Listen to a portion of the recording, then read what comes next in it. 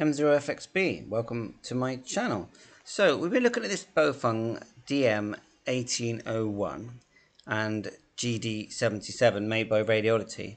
And what I'm seeing here is that you can buy these radios at quite a low price, but there is a catch. If we look here at this information, it says, very important, the firmware is not compatible with the new 2022 version of the Bofeng 1801 or the new DM-1801A. And when I look at the sellers, that's pretty much what they're selling, is the new version and the 1801A. So I would say if you're buying one and you're thinking of using this improved sort of ham-ready firmware, you need to check that the firmware will actually go on it. And there's a big link here with lots of information which I will provide for you.